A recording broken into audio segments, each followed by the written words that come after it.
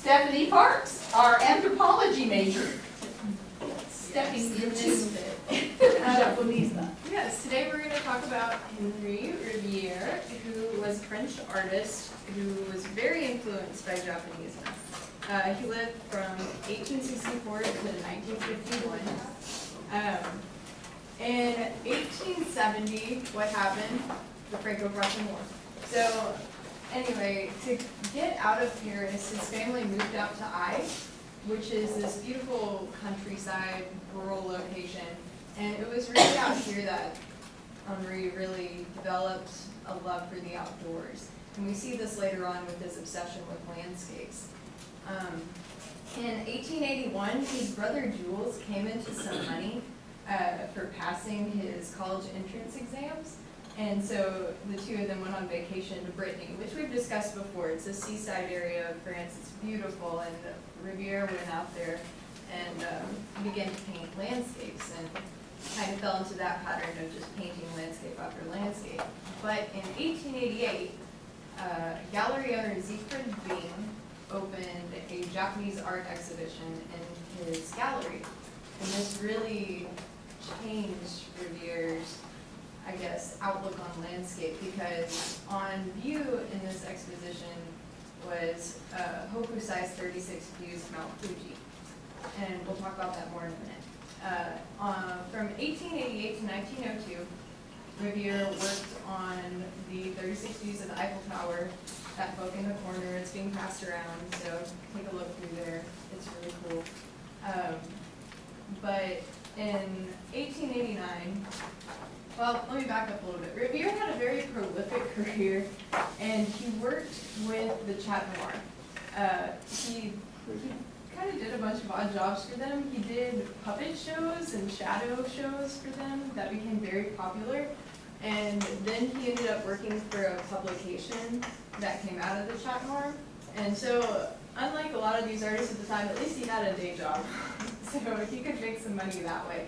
But for the 1889 World's Fair, which was going to be in Paris, Gustave Eiffel created the Eiffel Tower. And they began building it in 1888. But in 89, Eiffel invited Solis, the owner of the Chat Noir, to go tour it, and Solis invited Riviere. So he really got a once-in-a-lifetime opportunity to check out that. And we'll look at some photographs from that in a little bit. So Erica talked about this, the opening of Japan. If you've ever taken a world history class, you have definitely seen this picture before. In 1854, Matthew Perry reopened commerce with Japan. And in 55, you start seeing the first wave of Japanese goods really hitting Europe, or areas of Europe other than the Netherlands. But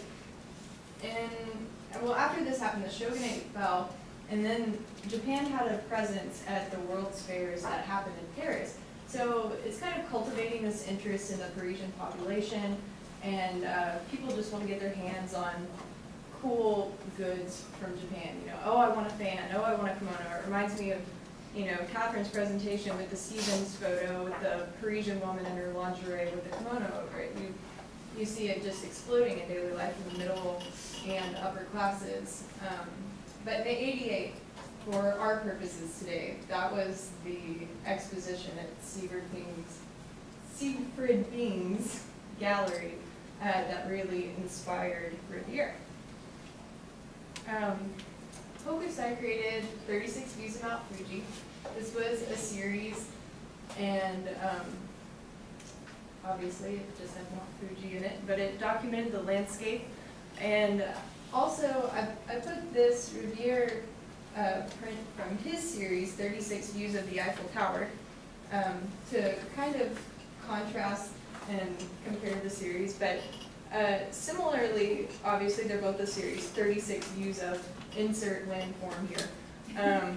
They both have asymmetrical compositions with strong diagonals. I mean, look at the mountain, it's just cutting across the composition, and this, the leaves are cutting across right there.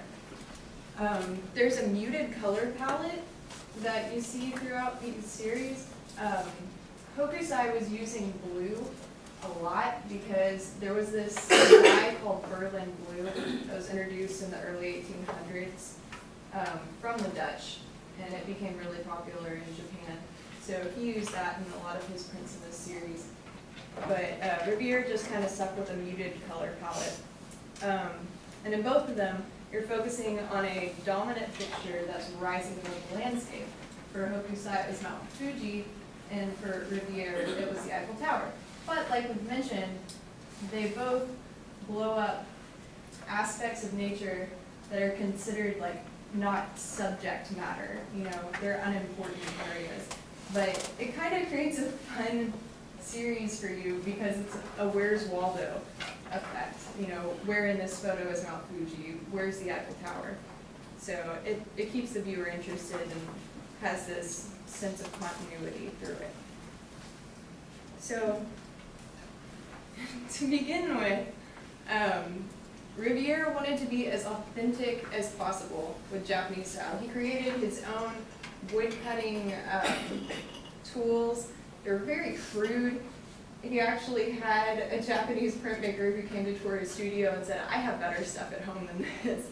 But he wanted to stay authentic. He wanted to do it all by himself, which ironically was not authentic. Because in Japan, you have this workshop tradition that we just talked about. You know, you've got the head designer, and then you've got people who carve the wood blocks, but then you can just churn them out like, you know, nothing. That's why they were so inexpensive. That's why people could buy a lot of them, because once you finally had this labor down, it's easy to create the prints, and you could create a high volume of them.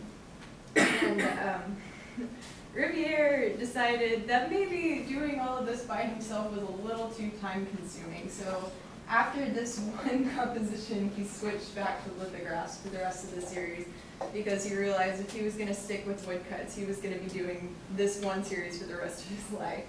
So Chantier de la Tour Eiffel, this one is 7 blocks that he carved that were all glued together. So it was a pretty big composition, but both of these, if you compare with Hokusai's lumberyard at Hanjo, which was part of the Mount Fuji series, you can see it up in the corner, where's Waldo, Mount Fuji, but they both have, you know, they've got these modern laborers in modern dress. So we see that impressionist kind of drive to depict modern life, and they're all interacting with this aspect of nature. And, you know, as close as you get to nature in Paris, I guess, for Riviere, because that Eiffel Tower became a very important part of his landscape of urban Paris. So, like I said, in '89, Riviere got invited to go preview the Eiffel Tower, which had to be kind of scary. I was reading about it, and they didn't have waivers or whatever, but they told you, be very, very careful climbing this. You know, don't fall off the tower. You're not a skilled laborer like these other people working on it. Just watch your step. So Riviere really got the chance of a lifetime to go preview this, but he was very prepared for it because he was using a certain type of photography that wasn't popular yet. He was changing it a little bit because well, I mean, in this era in photography, you had a big setup for your camera. You had to have it on a tripod. It wasn't portable. You couldn't like go down the street taking snapshots as easily as you would have liked to. But Riviere actually developed his own emulsions that were really fast acting, and he created a box camera that was portable, and with the fast acting emulsions and then this portable camera, he was able to, you know, take his camera wherever he wanted, and he was able to take multiple exposures without immediately processing his film. So it was pretty much the beginning of our film cameras. You know, you shoot a whole roll and then you go develop. So that worked out really well for him, and he was able to take his camera up on the Eiffel Tower in 1889 when it was being constructed. I mean, how many people got to do that? It's so cool. So You can see that he made his prints. These are now lithographs. He made these based on the photographs that he took when he was climbing the tower. I think these are beautiful. And one thing that I read, I mean, if you look at this photograph, other than the quality, it's compositionally modern. It's, you know, it's something interesting, and it's something that you wouldn't be surprised to see a modern photographer, you know, displaying in a gallery. But you can see in the print, he's got inspiration coming from the photographs as well as from Hokusai's traditions. From the photo inspiration, you see there's very simple color palette. I mean, you're kind of limited when you only have black and white film. So he keeps the colors pretty simple. It's this cropped, up close and personal feeling, where it kind of takes a second for you to go, what's exactly going on? What am I looking at? And I mean, you would know, obviously, if you were looking at a series, you were looking at the Eiffel Tower, but just standing alone, you may wonder what this is. But from the ukiyo-e inspiration, ukiyo-e being the Japanese woodcut print style, you see that same simple color palette, very strong diagonals cutting across the composition, and you're focusing on a subject in a series with a muted landscape in the background. That's exactly like, you know, 36 views of Mount Fuji. With these photographs, he took 39 while he was on the tower, and out of these, he really focused on two things. One was the interaction of metal against the landscape, and then I'll talk about the other one in a second. But this is going to be your key work, Damsel 4, just because I think it's really pretty. So. But finally, this is another one from his excursion up to the top, but this just scares me so much. I can't imagine how frightening it would be to be a laborer for the Eiffel Tower on that rickety little scaffolding. And I mean, in the photograph, you don't see too much wind displayed, and maybe Riviere is taking some artistic license here, but I mean, he's got these ropes flapping in the wind, and oh man, it would be terrifying to be up there. But the second thing that he really focused on was the interaction between man and metal, and perfectly displayed here. You've got laborers working on this tower. You have the Parisian city in the background in the photograph at least, but he decided to take that out of his lithograph just so you could focus on the interaction of man and metal. Again, from the photo influence, you've got a simple color palette, you've got a modern snapshot composition. Like, again, other than the content, you would still see this in a museum or a gallery. From the ukiyo-e tradition, same thing, muted color palette, very strong diagonal coming from that rope across to the beam there. So, all in all, Henri Riviere used this series to document his experience of living in Paris and to just show his interaction and everyone's daily interaction with this new feature in the modern landscape and how the town was adjusting to it. So that's about all I have to say. Does anybody have any questions? Yes, Rebecca. How many prints did he make from the photos? You said there were 39 photos, but did he make? Yes. In the series, he just stuck to 36, and obviously not all of those are from photos, and I don't have the number, but whoever has the book, I think Kim back there has the book, you could go through it and see which ones are actually taken like from the tower, because they're very different. I don't have any pictures in my PowerPoint of it, but there are a lot kind of like the one with the leaves. Yeah. There are some, I know we passed around those wood block prints a second ago, and there's a few of it changing throughout the seasons. You know, it's in the background, there's snow falling everywhere, there's Parisians walking around. So the ones that are based on photographs, you can definitely tell, you're like, oh, this is up close, he's on the tower.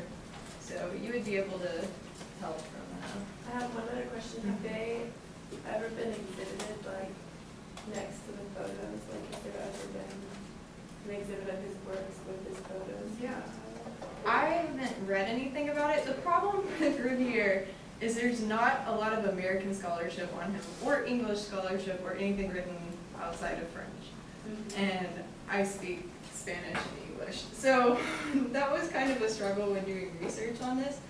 And I don't know, they just tend to have a lot of biographical information and not so much about, you know, where his work was displayed. But I was thinking about that when I was going through this. How cool would it be to see, you know, an exhibit like If this? it hasn't been done, it should be. Yeah, and just even All right, going through. let's remember this dream. Somebody in this room might do it. Oh, I got it. Yeah, but even just going through Google, you know, I was going through Google trying to find these photographs, and it's really not helpful. They've got that photograph on there several times, but this one I had to make a copy out of a book in the library and just like crop it into this. It's just they don't have a lot of information out there about this.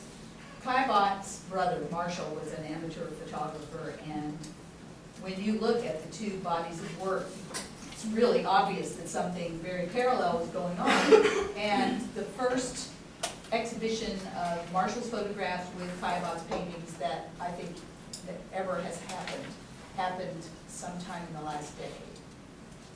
So all that stuff was already over 100 years old before anybody could get it together. It's hard to know what the obstacles are. It could be that everything's owned in private.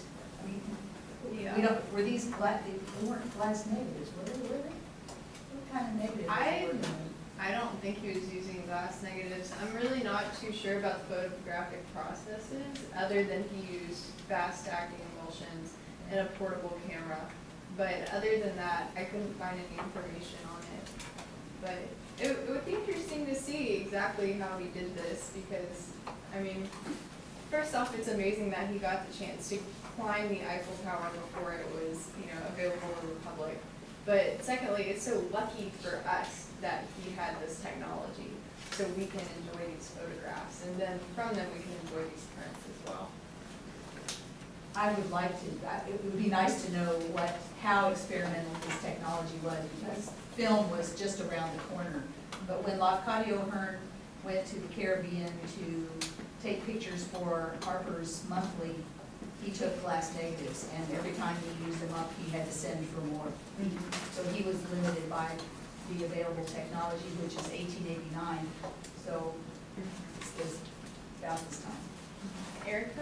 I have a question about the stamp that's appearing on this. There's the same stamp, it looks like on Yeah, he changes them around around. 3 of them, but not Yeah. on the wood one. Yeah. Do you know what they were supposed to be?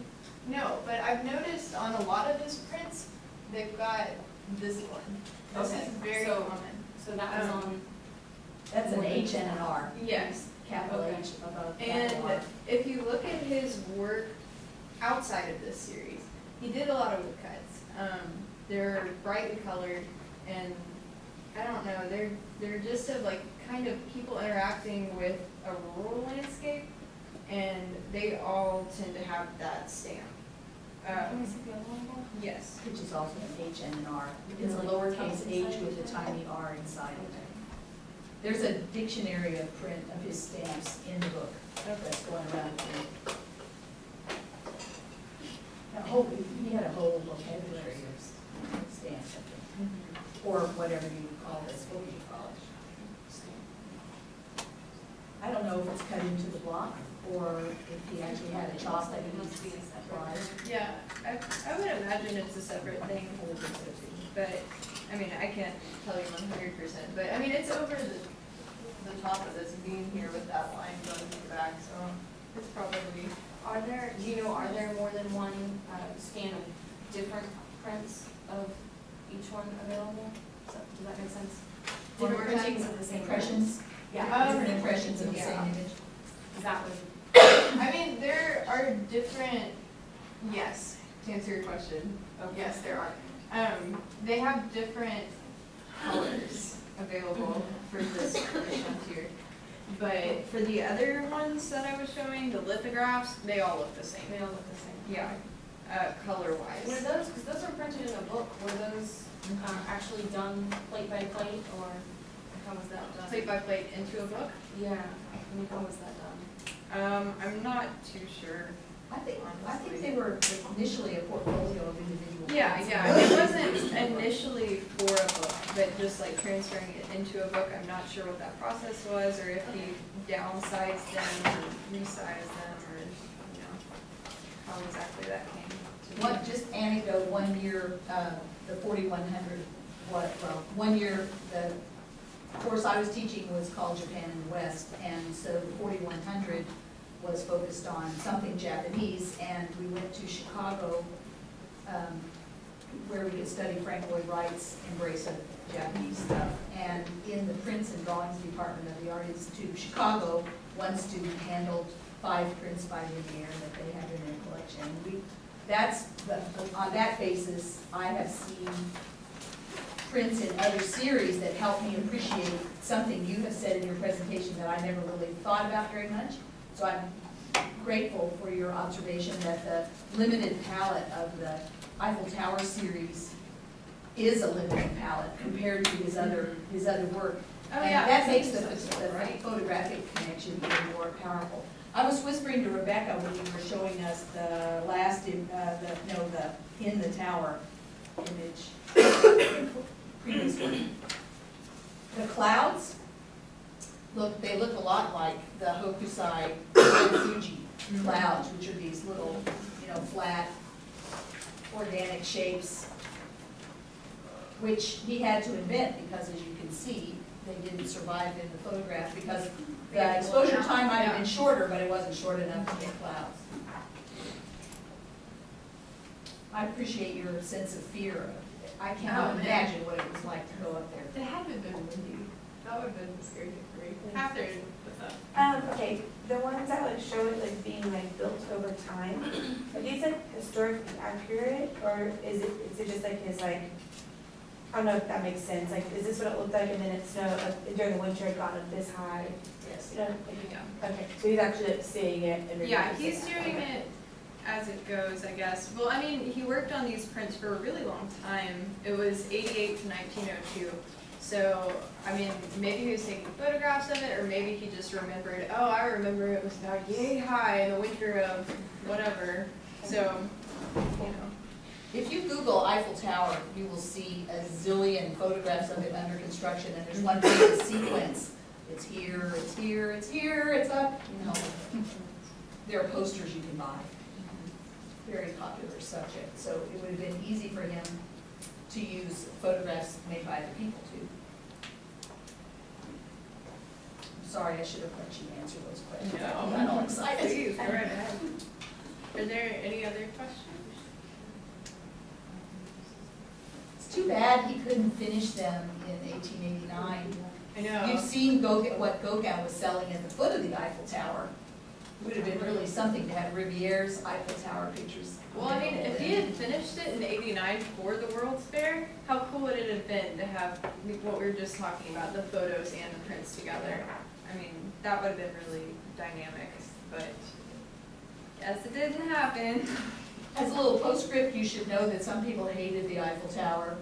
Among them was Charles Garnier, the architect of the opera. He thought it was an abomination, and he signed a petition. Maybe he didn't write the petition, but a petition circulated with all the big face cards signing it to campaign for its destruction as soon as the fair was over. It wasn't going to survive. And then there was a kind of embrace of it by the public, and by 1900 it was an icon, and the Signac painted Seurat painted a little picture of it the minute it was finished. All the progressive people thought it was very cool. There was another question. Catherine, Yes, you're raising your hand. Yes, but I think this might have answered it. Okay. Because does this say where he was standing from where you viewed the Eiffel Tower? If I read it, so Because I was wondering if there was anywhere that he documented like where he was Yeah. standing, but then never mind, it was in the back of the book. that's right. Each one of these tells you where he's looking. That's okay. Huh? And I'm gonna hand it to you so you can look at the stamps. There's a key, I think, or a little assemblage of the signatures. Other questions? Thanks, Stephanie.